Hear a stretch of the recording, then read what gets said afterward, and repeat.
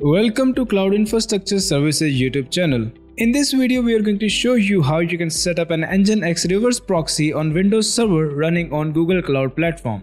So simply click the link in the description box to come to this marketplace listing for Google Cloud Platform, and from here you want to create a new virtual machine with this particular image. So for that, simply click on Launch. After that, you would be brought to this page from where you can customize your virtual machine. So give your virtual machine a deployment name and then choose the zone or region where you want to deploy your virtual machine. After that, scroll down and choose the machine type according to your requirements, and also choose the disk space according to your requirements as well.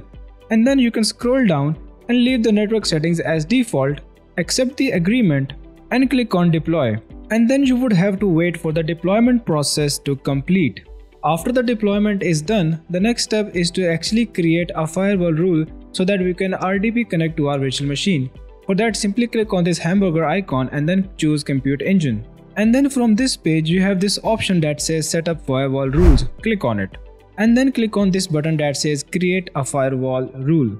And then you're going to simply create a firewall rule. You can name it anything that you want. So I'm just simply going to name it as port 3389. Basically, we want to enable the port 3389, which is the port used for RDP connections. And then you're going to scroll down under the targets. You're going to set the target tag as port 3389. This is the target tag that we are going to provide to our newly created virtual machine. And then you're going to click on this protocols and ports and choose TCP and pass in the port number as 3389. You also want to provide this IPv4 ranges. So type in 0.0.0.0 and then a /0.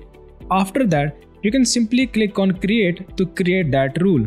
Once you have created that rule, you want to apply a tag to our newly created virtual machine. For that, click on this hamburger icon and choose Compute Engine. And then from this list, you want to click on the name of your virtual machine. And then you want to click on Edit. And then from this edit page, you're going to scroll down to Network Tags. And then you're going to add in the tag as port 3389 and hit enter. After that, what you want to do is that you want to click on this Save button. After applying the tag, simply click on this hamburger icon and choose Compute Engine. And then from this list, simply click on this arrowhead right next to RDP. Now we are going to connect to our virtual machine using a remote desktop connection. So click on the arrowhead and click on Set Windows Password. And then you're going to provide yourself an administrator user account or username. And after that, you're simply going to click on Set. And then it is going to process for a few moments and then provide you with a password for this user account. Once you get the password, simply store it inside a secure file. After that, simply open up Windows and type in Remote Desktop Connection. And in here, you're simply going to pass in the IP address of your virtual machine. And you're going to simply click on Show Options, set the username as CISAdmin or the username that you selected, and click on Connect. And then you would be prompted to type in your password. So type in the password and then click on OK. After that, it is going to prompt you that you are trying to connect to a remote virtual host. So click on Yes and wait for the connection to be established. And also, once the connection is established, you need to wait for the Windows Server to completely load. Once the Windows Server has completely loaded, you want to open up a file explorer. Click on this PC and head inside the C drive. And in this drive, you can see this folder named as Nginx. Now you want to open up a command prompt within this Nginx folder so that we can start our Nginx service. For that, click this URL and type in cmd. Now this is going to open up the command prompt within this directory. Now within this command prompt, you are going to type in the command start space nginx.exe and then hit enter. Now this is going to start the Nginx service. We also want to verify the running of this service. For that, simply open up an Internet Explorer. And you want to type in the URL as http://localhost and the port number 80 and then hit enter. Now you will get this Welcome to Nginx web page. This means that our Nginx is successfully deployed.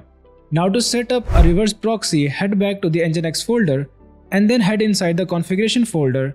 Right click on this file that says nginx.conf and then click on Open With. And then click on Try an app on this PC and choose Notepad and click OK. Now this is going to open up the configuration file in the notepad. Now in this configuration file, you want to scroll down to server tag, and as you can see that we are currently listening to localhost at port number 80. Now to set up a reverse proxy, we want to listen to port number 8080 at localhost and we want to redirect that user to google.com. So simply change this listen tag from 80 to 8080, and then you're simply going to remove the lines under this location tag, because under this location tag we want to copy this proxy pass line and paste it over here. And then we're going to simply modify this URL to www.google.com. Save this file and exit. And then head back to the command prompt because we want to restart the service of Nginx. But before that, we also want to check the syntax of configuration file.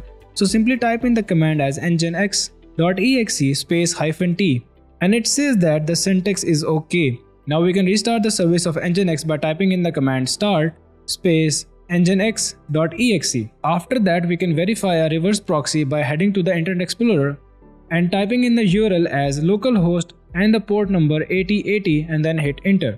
Now you can see that we have been proxied to google.com. Now that also brings us to the end of this tutorial. Now if you have any queries regarding this tutorial, make sure to leave that query in the comment section down below and we will get to you as soon as possible. And make sure to check out the links in the description box for the marketplace listing for Google Cloud and also for the step-by-step blog post guide on how to set up Nginx on Windows Server. And finally, if this video has helped you in any way, make sure to leave a like and subscribe to the channel.